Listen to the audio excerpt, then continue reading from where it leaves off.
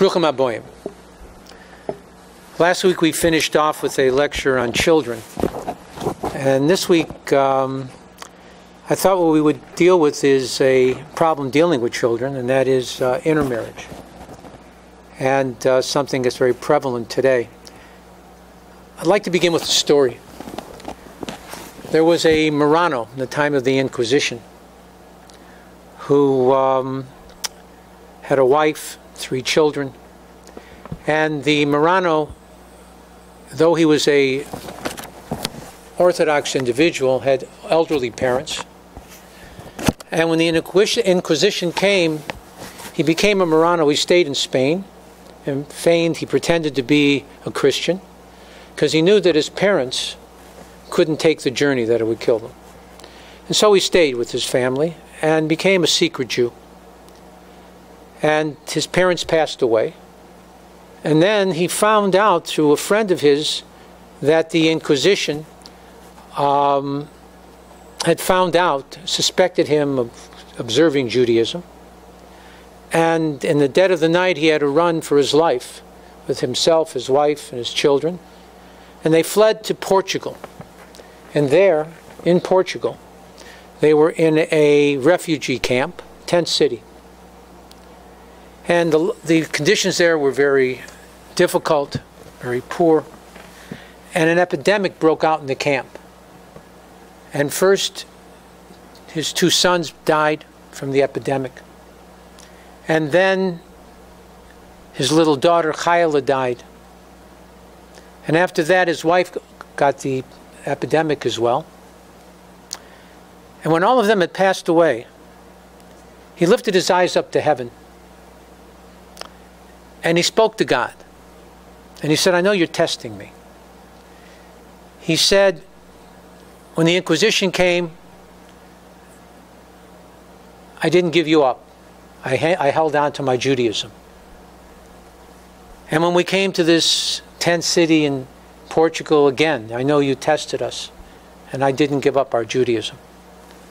And then when my 2 sons died, I still loved you and didn't give it up. And then little Chayla, still I didn't give it up. Finally, my wife. The way I see it, there's only 2 things left. My life and my Judaism.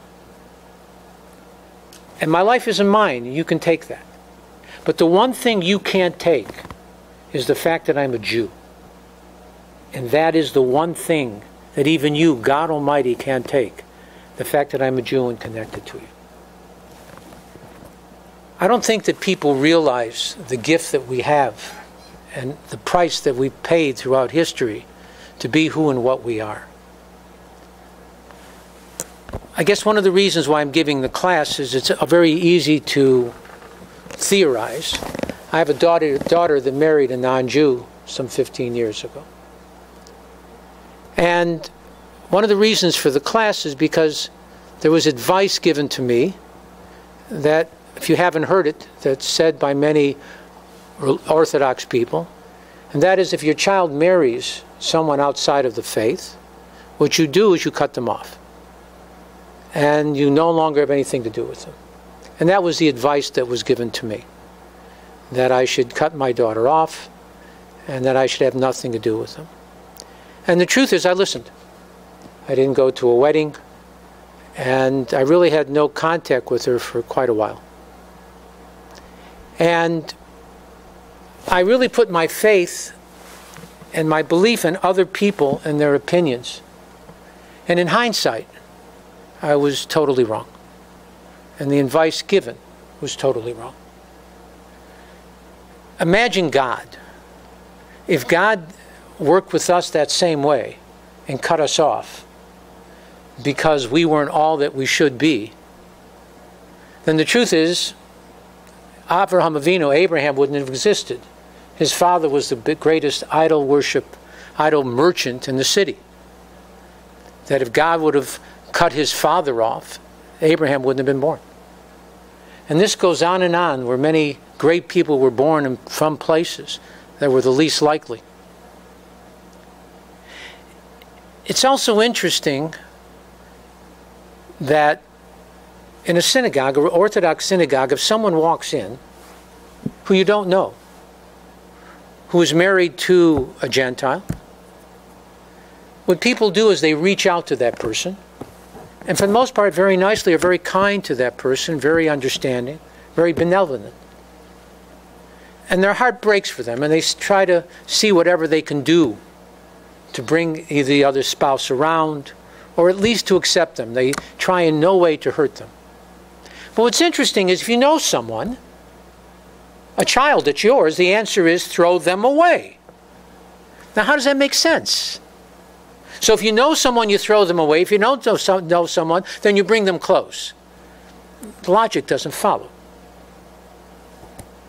There was a Hasidic master, and he was asked this question: if your son married a shiksa, a non-Jewish woman, what would you do? And you know what his answer was? Love him more because he would need me more. And that's the answer. That is the answer. Not to pull away, but just the opposite, to come closer.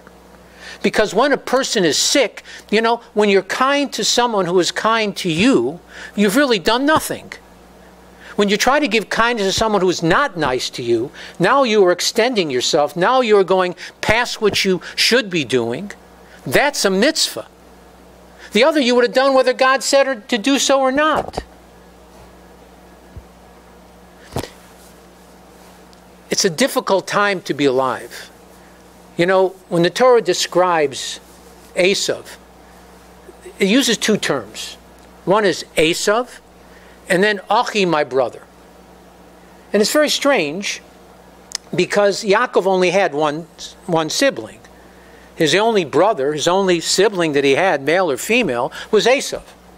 So if it says Esav, we know it's his brother. If it says it's his brother, we know it's Esav. And the Torah is very stingy with words.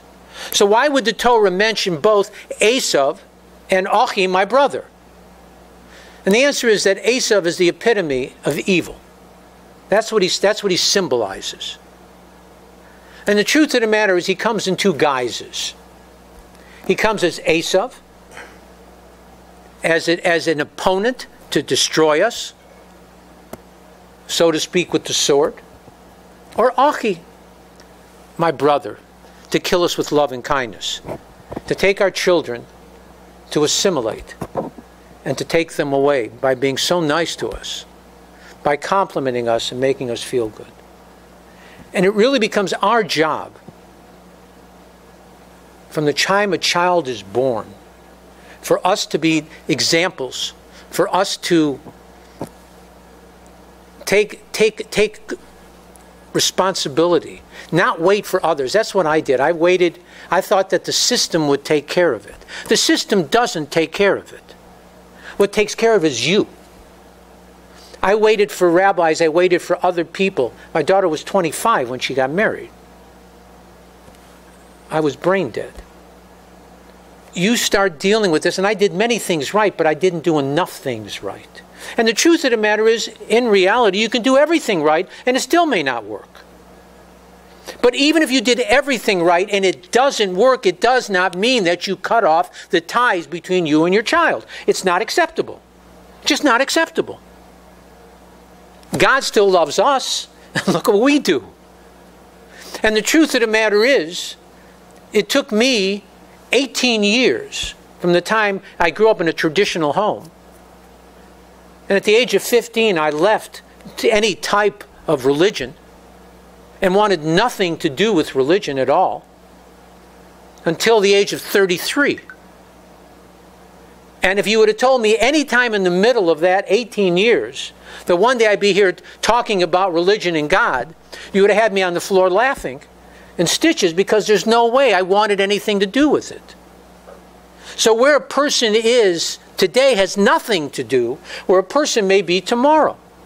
I once had a person come up to me, very distraught, a very educated person, a very cultured person. And he says to me, I was in my daughter's room and I found some marijuana. And he was besides himself. And he wanted to kick her out of the house and cut ties with her because she was into drugs. And So I smiled at him when he calmed down for a second. I said, when you were her age, what were you doing? And a big smile came over his face. He said, smoking marijuana. It changes. You can't judge today on what yesterday was. That people grow, people get better. People find different things. People come to God for all different reasons. But to cut a child off is just not acceptable. How do we know that, and the truth of the matter is, what if your daughter marries a non-Jew? The truth of the matter is, I'm not a rabbi, I don't have to answer it in a halachic way as far as what the law is. But get her husband to convert, reform and conservative, if you can't get Orthodox. But he's not a Jew. It doesn't make a difference. He thinks he is. And this way, at least the kid can learn how to, your grandson or granddaughter can learn how to make a bracha. Maybe you can send your grandson or your granddaughter, who is Jewish, to a Jewish school, because he thinks he's Jewish. And if you say, well, it's not real, and it's not important, your goal then becomes, if you cannot save your daughter, at least save your children, your grandchildren. They're yours as well. And when people pull away from this completely, you never know what the end will be. And there are many situations, and I've seen them, where the non-Jewish spouse becomes Jewish and becomes actually Orthodox. That they start off in Reform, then all of a sudden they become conservative, and lo and behold, one day, there they are shaking back and forth, and they're in a prayer book, putting on tefillin and doing the whole thing, and they're leading. Happens. It's a long life. We don't know. But again, and I'll say it again and again, it's not acceptable that we give them up. How do we know that a woman has the ability to pass Judaism and not a man? Again, it's a verse in the Seder of Eschanan, in the Seder of in the book of Devarim. And there it talks about your son being pulled away. Because if your son marries a non-Jewish woman, your grandchildren, as much as it'll break your heart, and as much as it breaks my heart to say it, your grandchildren are not Jewish. Bring them up Jewish, give them Jewish names, call them whatever you want. The problem is, they are not Jewish. And it's not an easy thing to say, but that is Esav as Achi, my brother. That he destroys us not with violence, but with kindness. And that sometimes is the greatest destruction that there can be. And that's what we need to counteract. And we do that by making sure that we live in Jewish neighborhoods, that we send our kids to Jewish schools, that we make sure they have Jewish friends. And it's not that the Gentile world is evil, just the opposite. They're nice. And that's the problem. It's very easy to get sucked into it. I mean, I dated many women that weren't Jewish, and many times there are people that, in hindsight, some of us that got married when we were Baal Shuv, before we became religious, that married Jewish women, it was an accident. It didn't really make a big difference. God was kind.